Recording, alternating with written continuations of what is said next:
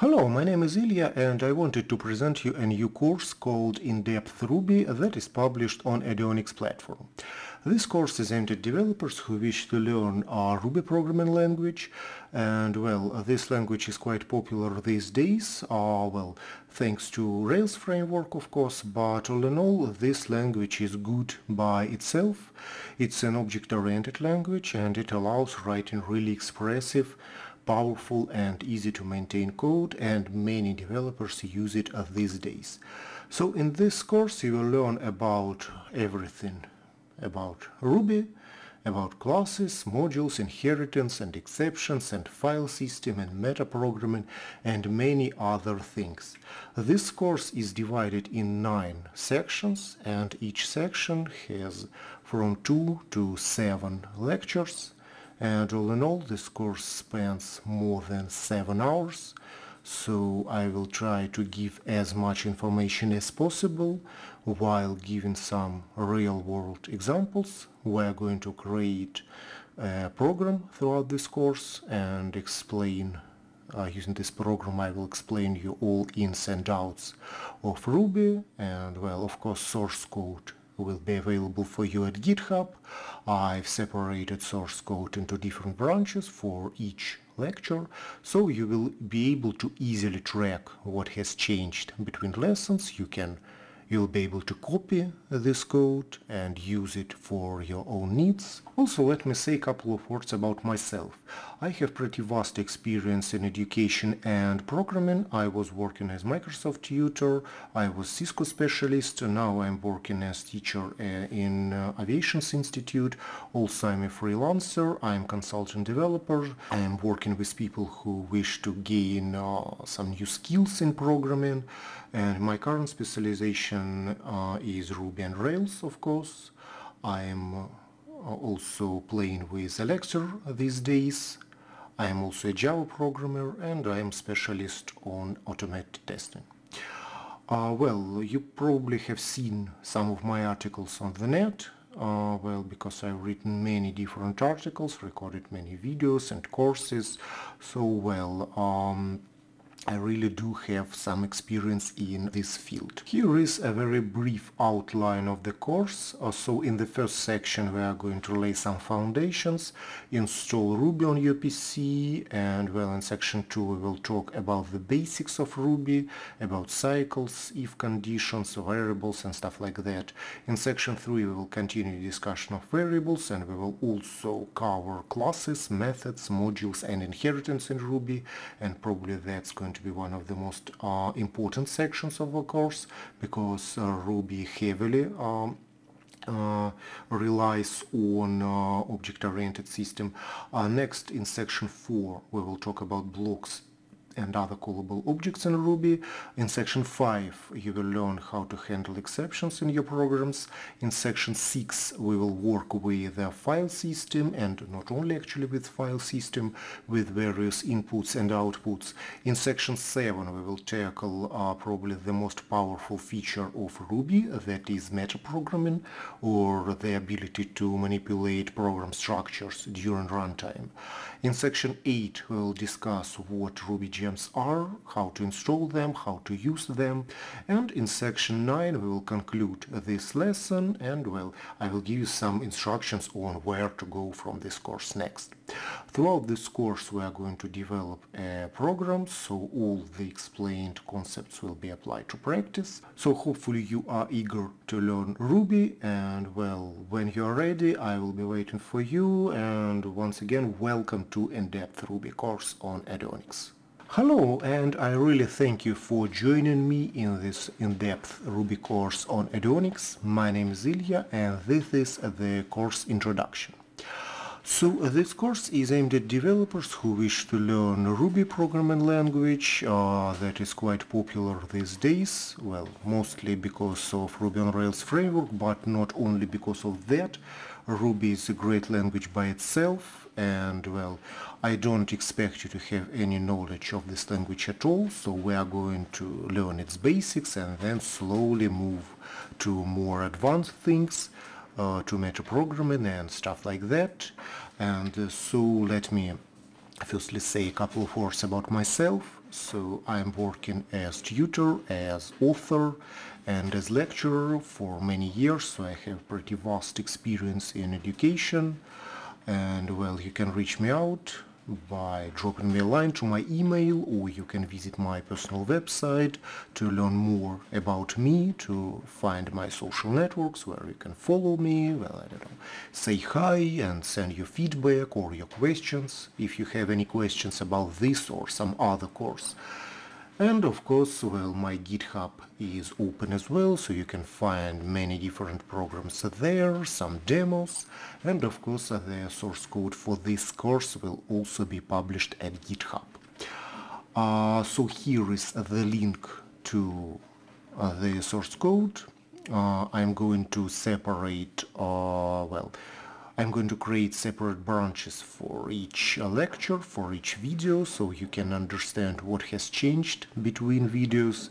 You can easily open any branch that will be named after the lecture and the section. So you can use this code as you see fit. You can use it in your projects. If you don't understand something about this code, you can open a new issue there.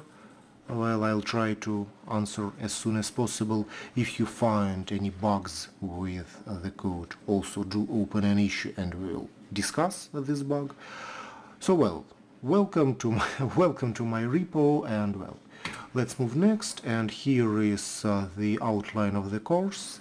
The first section will give you a very brief introduction, explain what is the recommended software, how to install Ruby on your PC, where to get help, and stuff like that. In the second section I will give you an introduction to the Ruby language by explaining its main constructs like conditions, like cycles, so you will get the grasp of this language, the basics of this language. In the third section we will learn about classes and methods and inheritance in Ruby. That's going to be, I think, the longest section of the whole course, and probably the most important, because it will lay all important foundations, because, well, Ruby is an object-oriented language, and obviously it is heavily inspired, well, by languages like Ada, like Lisp, so well, it's heavily object-oriented.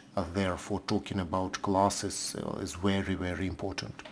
In the section 4, we'll talk about blocks and some callable objects like lambdas and procedures in Ruby. In section 5, we will talk about how to rescue from exceptions in your program, so how to make your program a bit more bulletproof. In section 6 we will work with the file system, and not only with file system, so you will learn how to read, how to write to various streams. In section 7 I will give you introduction to metaprogramming in Ruby. Probably that's the most powerful feature about this language, so you will learn how to manipulate a program during runtime, how to introduce new methods during runtime, maybe even new classes, how to tweak the existing classes, how to remove methods, and so forth, and so on and so forth. In section 8 we will learn what Ruby gems are, where to get them, and how they can be helpful to you. And in section 9 we will conclude this course. I will give you some final thoughts, and that's pretty much it. Now, what about the editor that you are going to use throughout this course? Well, it's totally up to you. You can use any code editor as you like, but of course it will be very helpful if this editor has at least some basic code highlighting. And well, one editor that I'd really recommend is called Atom, and it is created by GitHub company. So it's really handy dandy tool. It's absolutely free, so you can download it. Another, well, really popular choice is Sublime Text. Then we have Vim, that is used quite extensively, especially by seasoned developers. And well, Notepad++, well, you can use it as well. If you're looking for some integrated development environment, then you can try RubyMine, but it is not free, so you'll have to pay for it. And also there is an Aptana Studio. It is free, so you can download it right away. So just make your choice and install any editor or IDE, anything, well, that you see fit. And also you will need a terminal. So for Nix systems you may use terminal multiplexer, and well, for Windows I really recommend using console emulator (CON-EMU), because well, the default command line interface on Windows, it does not support colorized output. Also it does not support tabs, so I really recommend using some third-party solution like console emulator. Throughout this course we are going to develop a quite simple game that I've called just Game of Stones, where two players can enter their names. Then there is a pile of stones, and on each turn each player can take a limited number of stones. So for example, I can take from 1 to 3 stones at once. Okay, it measures how much time I was thinking before making my turn, and so the last player who well takes the stone, he loses, just like this. Then we see the output like this, so average time per turn.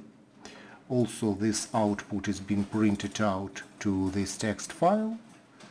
Also this game supports entering options like this, so you can, for example, how many stones should be placed in the pile, and now the initial number is 20.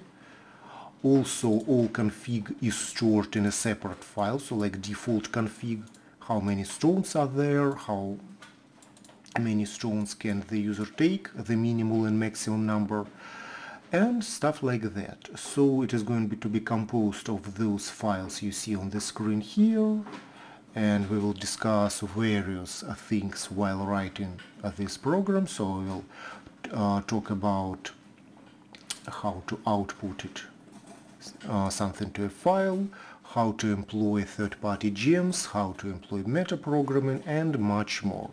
So hopefully you are eager to get started, because well, I totally am. Well, and when you are ready, just proceed to the next lecture of this section and let's start learning Ruby. Hello and welcome to in-depth Ruby course on Eduonix. My name is Ilya, and in this lecture we are going to install Ruby on your PC and prepare your machine for further studying.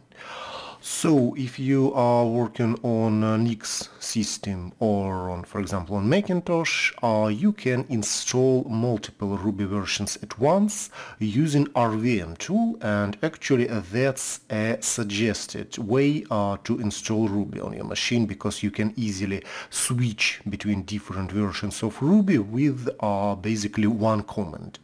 So to get RVM on your PC, you should visit rvm.io website. Let me open it now. Here it is. And next you can simply run these two commands to basically install RVM on your machine, and you are good to go. Next you can simply run rvm install and then the Ruby version. I would recommend using Ruby 2.3.4 to install on your machine, although Ruby 2.4 is already available as well. And next you can simply switch between versions using rvm use command and then providing the exact version to employ. If you are on Windows, then unfortunately you cannot use RVM because it is not compatible with Windows, and instead you should navigate to a special website called rubyinstaller.org. and download the appropriate version there. Let me open this website now. Here it is, and just click on this big download button and then choose the version that works for you. I'd actually recommend using this version, Ruby 2.3.3, and do not download this version for 64-bit operating systems because many gems are not compatible with this version of Ruby. So you simply download this installer, you follow instructions which are pretty simple, and after that an additional step is needed as well. So you scroll a bit down the page, and next you should download this development kit archive for 32 bits versions only, as it said here. So you download this archive and you should extract it to some folder on your PC. So for example, here I have this development kit installed on fdevkit. So here are all the files, and basically what this dev kit does is it includes some additional files, like for example cat file, like cpexf file, crypt file, and many others. So those are special files that are needed to compile some gems on Windows machines, because unfortunately you cannot compile many gems from scratch, especially the gems that are written in C language. After you download this development kit, you can follow instructions by clicking on this link here. You will end up on wiki page, and here it basically explains what to do to use a development kit with your Ruby. You should simply change directory to your Ruby installation using command line interface, and then inside you should simply run this command ruby dk-rb init and ruby dk-rb install to basically bind your development kit to the Ruby installation. So that's pretty much it. And now how to test if everything is working all right. Basically you can open your favorite command line interface, and inside you can say Ruby and then V to check the currently installed version of Ruby, and my version is 2.3.3. Also, you can try and install some gem that requires development kit to be present if you are working on Windows. So you can say, for example, gem install JSON, for example. And after some time you should see this phrase building native extensions, and as you see it says using development kit, and it means that it tries to search for development kit and compile this gem, and if compilation works and if this gem is being installed correctly, it means that development kit is properly configured with your system. If you are working on Linux or on Macintosh, then of course you should not bother installing development kit, as it should be done only on Windows. Another thing to mention for Windows users is that you should check that Ruby and development kit are present in your path system variable. Also here I've opened Notepad++ for convenience. Next I open my system settings, next advanced system settings, next environment variables, and then search for path here. Copy the string and place it here, just for convenience. And note that I have specified path to my Ruby binary files, and also here are these two values for development kit. So to both binary file and special binary files that are located inside mingw directory. So both these directories should be specified in your path environment variable, and also if you modify your path, do not forget to reboot your command line interface so that everything works properly. So that's pretty much it. I'm going to close all this stuff and let's return to our presentation. Next, basically, you should also update your RubyGems software. So basically, RubyGems is a software to install different libraries, different third-party libraries, to your machine with ease. So to update RubyGems, you simply say gem update, then system, press enter, and after some time it is going to check if it should be updated. Well, currently I have the latest software installed, so that's pretty much it. Next, you can simply check your Ruby version like we did it before, and also you can check the version of RubyGems software on your PC. And we are going to use this software to install some third-party gems later throughout this course. Okay, and the last thing to note in this lesson is how do you execute your code. So, what to do in order to execute some Ruby code. The first thing to mention is that Ruby basically has an interactive Ruby shell. And to open it, you should simply say IRB in your terminal. Let's do it now. I'm going to say IRB, and here is my interactive Ruby shell.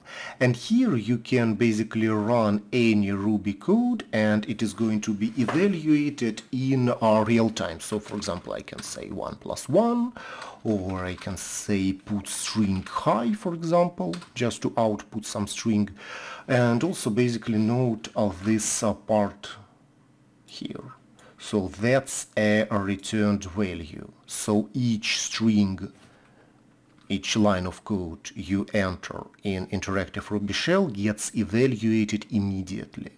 So that's how you can test, for example, some new concepts while learning while learning Ruby, or here you can quickly test some small piece of code. So interactive Ruby shell is actually very convenient tool, and we are going to use it throughout this course to test various things, various lines of code. If, however, you'd like to store your code in files, that's of course possible as well. And in order to do this, you create a file with RB extension.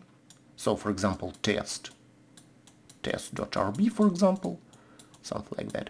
And next you simply run this command here, ruby, and then path to your file.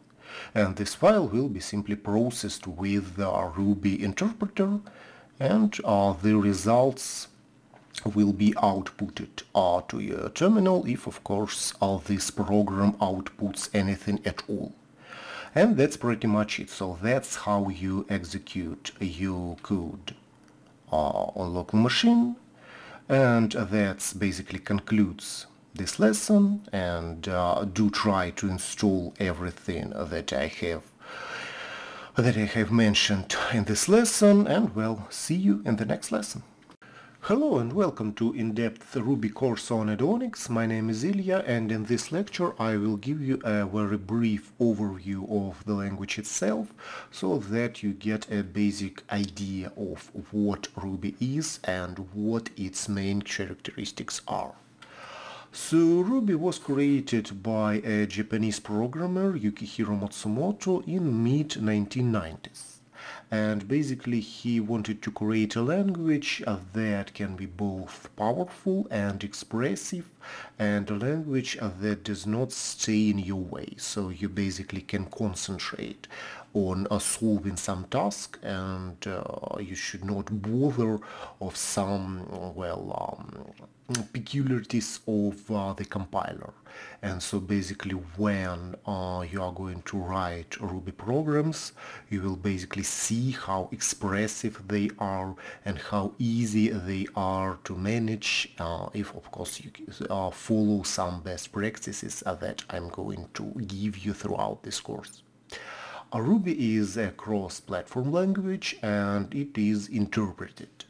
And basically in the previous lesson we were installing an interpreter, and this interpreter is called Maths Ruby Interpreter, or simply MRI. Here it is. This interpreter is written in C, but there are also two other possibilities, two other solutions that you can use. First is JRuby, written in basically using Java virtual machine, and also there is a Rubinius interpreter that is written in pure Ruby, but actually for now I'd recommend simply sticking to this one, to C interpreter written in C language that is basically used by many programmers. Ruby is also an object-oriented language, and everything is treated like an object in this language, and it was basically heavily inspired by languages like Lisp and Smalltalk and Ada. Later we will see why everything is an object and why it is good for us. And also this language is dynamic, so basically, for example, you do not need to explicitly declare your variables. And also another cool thing is that Ruby supports metaprogramming, meaning that the program can change itself during runtime, and the program can receive some information about itself during runtime.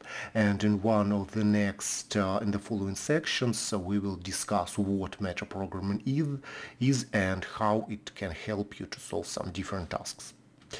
And here are two lines of code in Ruby that are perfectly valid.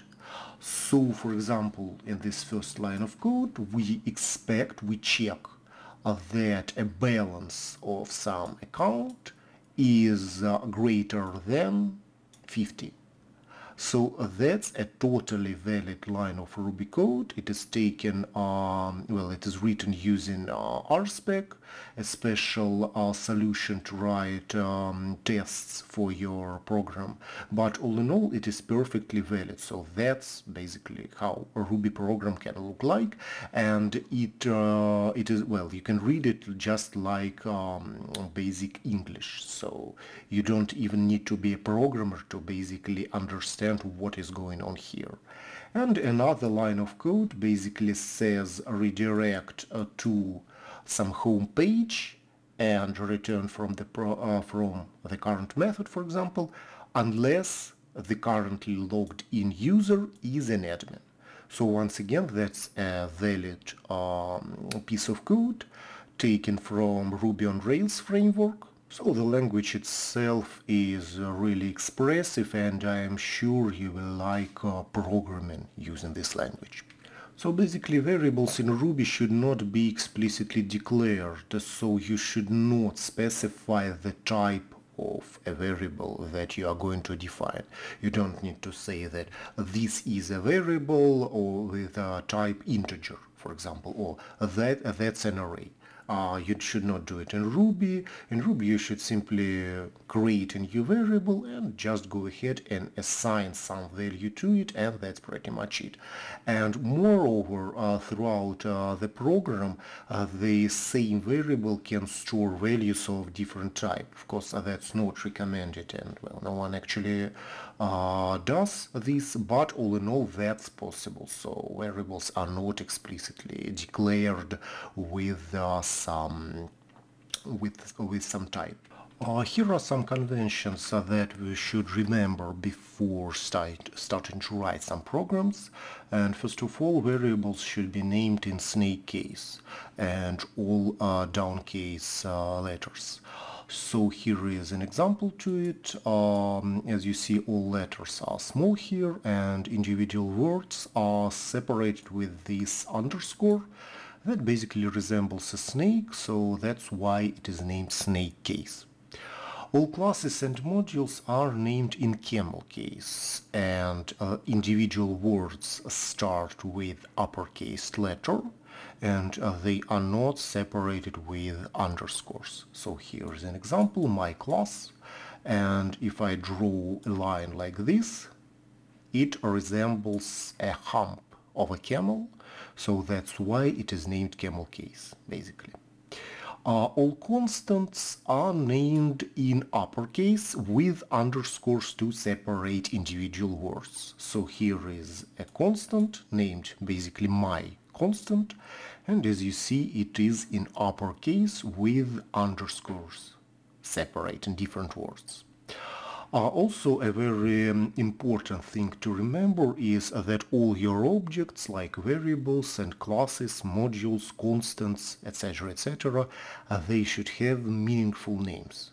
Well, as meaningful as possible, because later when you return to your program, like in a year, for example, and you take a look at your code, you won't understand what is going on, so why this variable was created in the first place.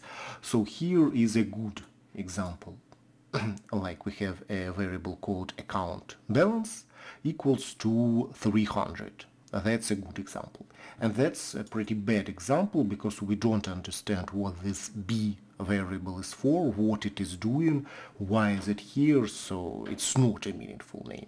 And so once again, do remember to spend some time and name your objects properly so that you and maybe some other programmers that will join the project later understand what is going on, why this object was created in the first place. And also indentations are really recommended in your programs, so when you write your code it should be indented properly, though it is not a requirement, so the program will be run without any indentations at all. It's not like in Python where you must indent your code properly. In Ruby it's not a strict requirement, but it is very, very recommended to indent your code so that you basically understand what is going on, how lines of your code are related to each other. So that's it. And in Ruby, usually programmers use 2 spaces for one level of indentation. So do set your text editor properly and don't use tabs to indent your code. It is better to use soft indentations and 2 spaces for each level of indentation. Ruby programs usually consists of many small single-purpose methods, so you don't have like one big method that is doing everything. So, well, some junior programmers tend to create such methods, but that's, well, it's not recommended.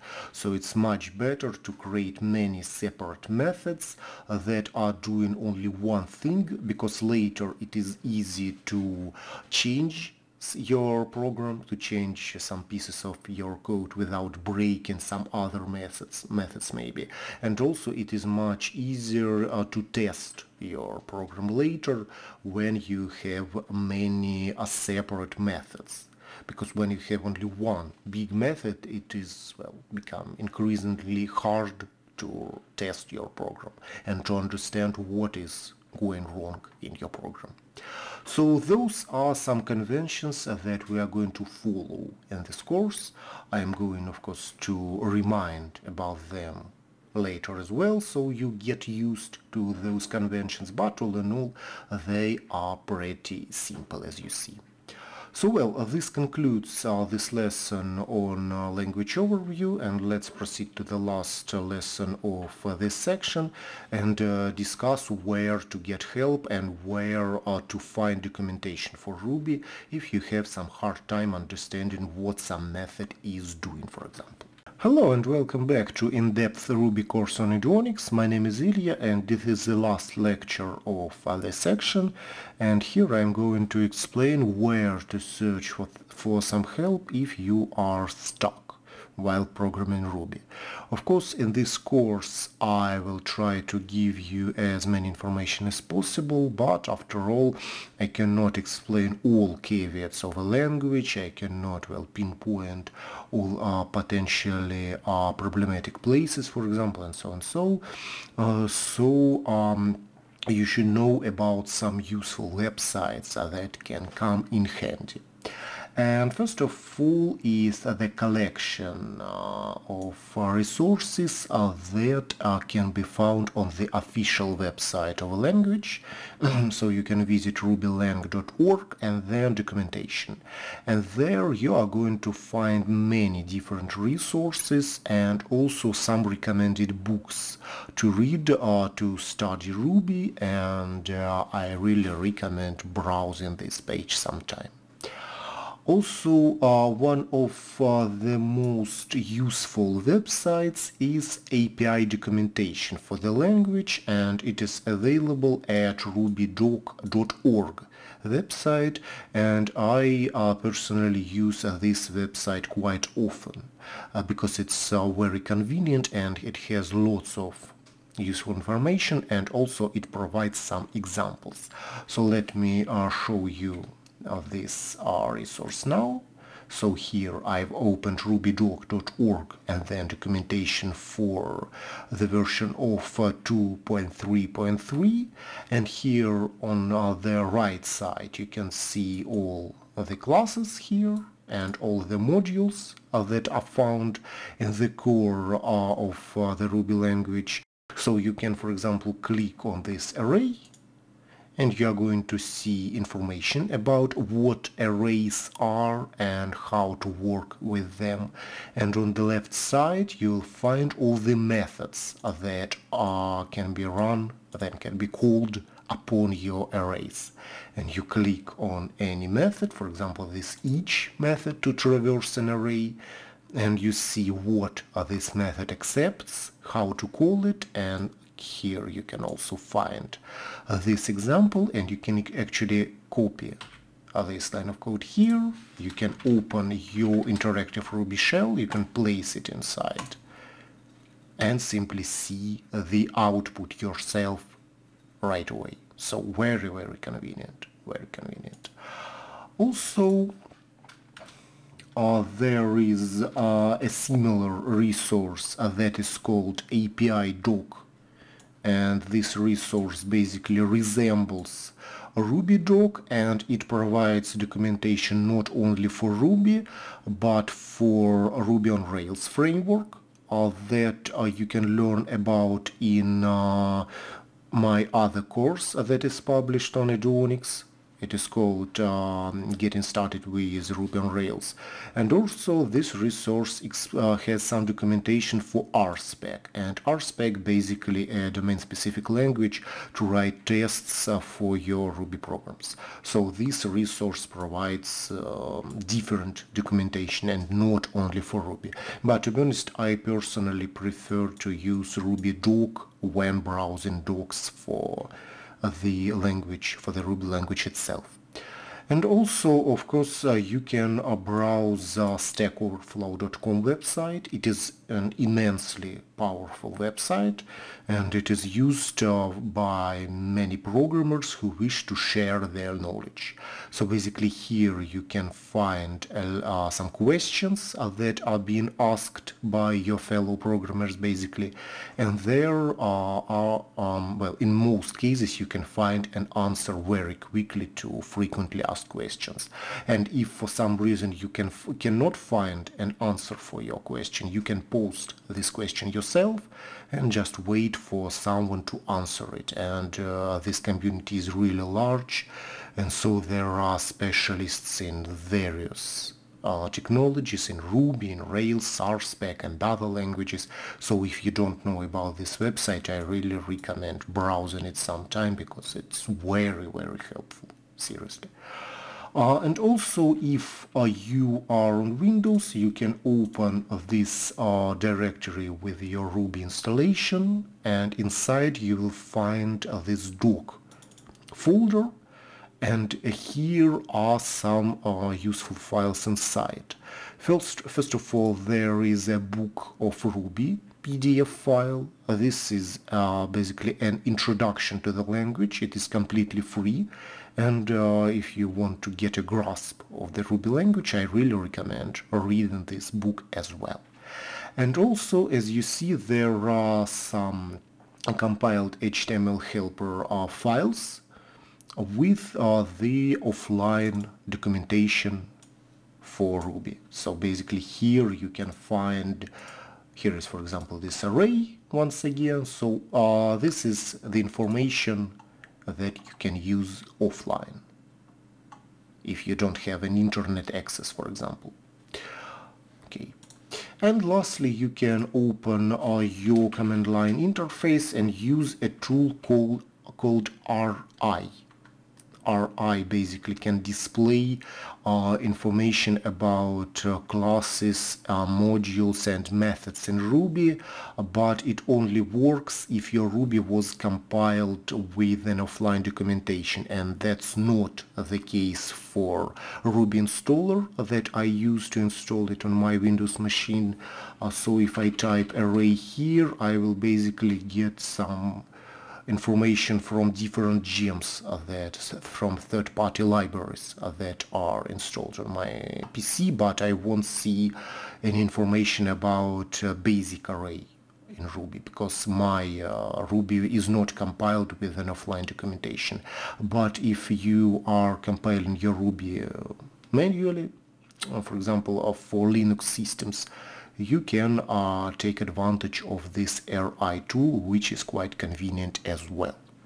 So that's pretty much it. That's it, and this lecture concludes this first section where we were laying foundations for our course. Hopefully by now you are ready to proceed to the next section of this course, and well, see you there.